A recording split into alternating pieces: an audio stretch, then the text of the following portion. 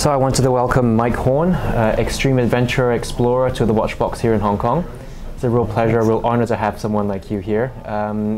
For those of you who don't know, Mike is an ambassador for Panerai watches. There are several Mike Horn edition watches that are available for sale. So Mike, you started with the South African Special Forces. You gave everything away, moved to Switzerland, ski instructor, mountaineering training, turned into global adventures. Where do you get the energy, the motivation for these kind of things?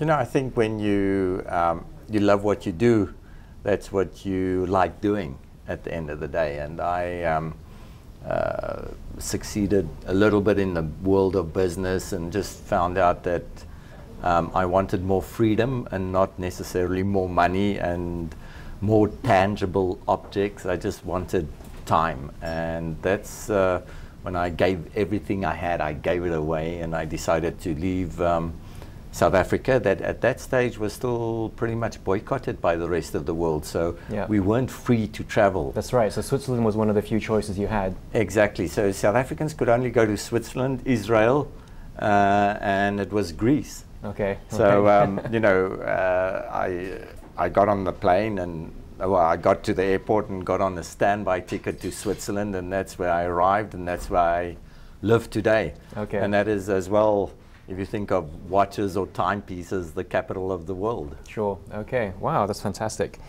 You're obviously a very fit guy. When you do these different adventures, do you do specific training for depending on what you're about to do, or do you just have a sort of general conditioning regime that works quite well? I think that, you know, our life as an explorer depends on first of all your knowledge and your experience, and then your mental attitude towards what you are going to do, and your physical condition gives you the power to the mind to actually make decisions, because you know until what limit you can push yourself. And to be able to know yourself very well is very important, and the mind is always overpowering the body. Yeah, okay. And when the body wants to stop, that's when you have to be able to control your mind. Yeah. And I think it's 20% physical power and 80% mental power. Wow. Okay. And if you don't only believe yourself, but you can practice that belief, then you can push your mind and your body beyond what you know. Right. It's as well a little bit about the willingness to win, and the fear we constantly have of failure. Yeah, wow. And it's when the will to win becomes bigger than the fear to lose that you can actually go out there and achieve amazing things. So to be able to do that, your body needs to be well trained, your mind needs to be well trained. You've got to focus on what's important, and everything that's not important that we worry so much about in our daily lives should disappear. And the moment that you really focus on what you need to do to get to your objectives, that's when things can happen. You cannot, it's like in life, you cannot only do what you like doing. There's sometimes things that you have to do that you don't like doing. And if you can start liking the things that you don't like doing, that's when you live a fuller life, and things become possible. Okay, wow, that's great, fascinating. So you're wearing the Pole2Pole Panerai. Here we have the same watch here. We'll get some shots of your watches together in a little while. Can I have a look at a new one? Yeah, see what a new one looks like compared to a pre-owned one, we would say. A pre-owned one. They're both pre-owned, but one has been a bit more used than the other. What is actually amazing is the more you use it, the newer it looks. Yeah. And the value of this watch is, I think, as well, that it would last forever. That's right. With a good watch, it's built to last, and as long as you take good care of them, then they last forever, right? And I think as well, it's what we need today. We need quality more than quantity, and to be able to invest in something like this that's got an authentic and a true story to tell is always a way of starting a conversation with somebody. And when you can say, this is the only watch that crossed the South Pole, people straight away look at the watch in a different manner than just buying a watch off the shelf and just putting it on and wearing it. Yeah, and wearing it. So to have my name on the watch and to be able to see, this is the first one I see that's available. Wow. Okay. Obviously, you know, it's quite emotional to know that there are actually watches out there that people can buy that's the same as the one that I used crossing the pole. Wow, fantastic. So you've been working with Panerai for quite a while now. How much involvement do you have with the watches that you come up with, the Pole2Pole, the new pieces that have come out? Are there any features that you're sort of quite proud that you came up with, that you worked with them for? You know, being able to work with Panerai, that's a relatively small brand that could make timepieces to fit my needs, I think was why the relationship lasted and is still lasting for such a long time, because each timepiece they make for me is specifically adapted to my needs. And the North Pole watch, for example, where I tried to do the first ever winter expedition to the North Pole in 2006 with Borgie Ausland. They had to make a watch that I could use for navigation. So when your crystal liquid starts freezing at minus 18, you can only use time, because the compass above the magnetic pole turns in circles, so you can't use your GPS outside, you can't use compasses, and that's where time becomes the way of navigating. If your watch loses time, you lose direction. You know that the sun moves 15 degrees each hour, and if your watch loses an hour a day, you lose 15 degrees of heading, and that to us is very important. Right. Okay. So to be able to use the watch as a true navigational instrument is what Panerai has always supplied me. They supplied watches, double casing, special oils that I could read at night with not a lot of light, where the watch is not exposed to a lot of light, and that makes it easy for me. What you have to remember as well is that the metal casing you can't wear on your skin, because the metal casing actually freezes to your skin, and when you try and remove the watch, you remove your skin with it. Along with it. So where you wear the watch and how you use the watch becomes very important. Right. Okay. So you're wearing the Pole2Pole. Watchbox has a Pole2Pole available right now as well. It's a piece that you like to wear every day. We're going to get some close-up shots of your watch later on, but just to see what a watch is, the first and only watch that. Yeah, I was the North Pole? on this expedition Pole2Pole. The idea was to cross both poles. There's the South and the North Pole, and I managed to cross the North Pole on its widest part, and there was 5,100 kilometers of uncharted territory that I had to go through, where navigation was only done with my Panerai. And for me, it's an instrument that writes history. It's not just an advertising campaign. It's something that would last forever. A watch or a timepiece for me that writes history will stay green. It's evergreen. It will never become old. And all the watches that Panerai made for me allowed me to do expeditions that wrote history in the world of exploration. And there's very few brands, I think, that still have that authentic, true marketing behind them. And Panerai, they have invested in me for 19 years, and each watch that they made for me wrote history in the world of exploration. So I'm very proud of wearing these watches that's authentic and true. Sure, that's great. So this year you just, the Panerai released the newest model, the 984 to 985. Tell us a little bit about the sort of the environmental impact that this watch has. This recycled titanium. Can you tell us a little bit about that? I've seen the world change through 30 years of exploration, living outside. You know, I've lived more in a tent than at home, and to be able to see the world change made me a little bit concerned as well, and that's why it became important for me not just to make another product or to put another watch on the market, but to be able to use eco titanium, to be able to use recycled materials to make the strap. And I think that's the way that business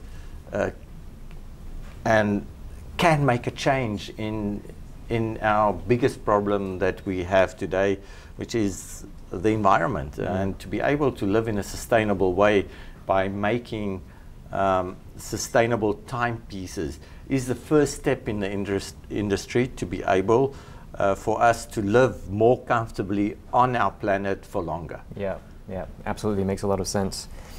So after this 984, 985, are there any future models that are planned? Anything, any sort of hints or tidbits you can tell us? You know, I would always want to design a watch for one specific expedition where there would only be one of. And we are busy looking at a combination of all the expeditions that I've done, all the features that I needed in all the watches around during 20 years of exploration, and combine all these features in one amazing timepiece. And that would be most probably the end of my life as an explorer, because you know I'm 53 years old, and you know, I can feel that pushing the limits and boundaries of exploration is not going to last forever. So to be able to combine everything that I've done with Panerai in one timepiece to celebrate a life of exploration and for them of watchmaking is definitely a project that's that we're looking at. Yeah, that'll be incredible. It'll be very impressive. Yeah. So talking about your next adventure, you're still adventuring right now. You're planning to try and summit K2? Yeah, I've been to K2 twice, and unfortunately in 2013 and 15, nobody managed to get to the summit. Unfortunately, people that tried were killed, and you know, that makes exploration still a dangerous sport to participate in. And to be able to stay alive, I think, is very important as an explorer, because the mountain will always stay there. We have to respect the mountain. When the mountain opens its doors for you to go through, you have to be ready. But when the mountain decides for you that it's not going to allow you to go to the top, that's when you have to respect not only the mountain, but the conditions that we find at certain altitudes while climbing up into thin air. And as I don't use any supplement oxygen, or I don't use ropes, or I don't use Sherpas, or I don't sleep on the mountain in different camps, I try and climb the mountain in a natural state. It means that I cannot make any mistakes, because when I get to the summit, I'm only halfway there. Yeah, and sure. If you only have 7% oxygen, and to be able to stay alive in this death zone with only 7% oxygen, I've got 24 hours, and then my life ends. And to be able to make decisions with very little oxygen, and to be able to turn back from the summit 100 meters from the summit or 50 meters from the summit, it takes a lot of strength. And I was unfortunate that in 2015 I had to turn back because of the danger of avalanches, and when others continued, unfortunately they died. And this year, hopefully, the mountain will allow me to go to the top. Okay. I mean, we've all seen recent reports about queues of people trying to summit Everest. There's the photo on the internet of, you know, it looks like people just trekking up the snow, but apparently people were dying while they were waiting to go up onto the mountain. I mean, what's your take on that sort of extreme, too many people at the same time? And how does Everest also compare to K2? Everest, being the highest mountain, has become an amazing brand. So if you want to value what you do, you just put it against a powerful brand, or stand with a powerful brand. K2 is not a powerful brand at all. K2 kills 1 out of 4 people. You've got very little chance to climb K2 if you're not an experienced climber, while Everest, anybody that's willing to climb up and is willing to pay the price can go. And I have a lot of respect for people that actually go out there and climb it, but it's become such a commercial attraction that it actually has no value for me as a climber anymore. And if I would love to climb Everest, but I just don't have the finance to climb it. Right, It's become a commercial. He that has a lot of money can go, and you can get to the top, but you've got to stand in a queue. And where we usually climb on K2 and more remote, more difficult mountains, often we just alone on the summit, and that's the beauty of climbing. Sure. And exploration is, if you can go up there and come down and just be inspired by the mountain and be alone in places where usually you don't find people. Yeah, that's the ultimate, right? Yeah. The ultimate goal. And so after K2, what are any other future plans? Yeah, K2. This is my last day really in civilization, or as we call civilization, and then I'll be heading up to K2, and after K2 I'll get on my boat, the Pangea sailing vessel that I left in northern Japan, in Hokkaido, and jump on my boat and sail into the Bering Sea, and then try and cross the North Pole to finish the Pole2Pole expedition. Wow. And that would be the first ever circumnavigation of the world, crossing both poles. And I'm quite excited, because the K2 expedition would be a lead up to the crossing of the Arctic Ocean.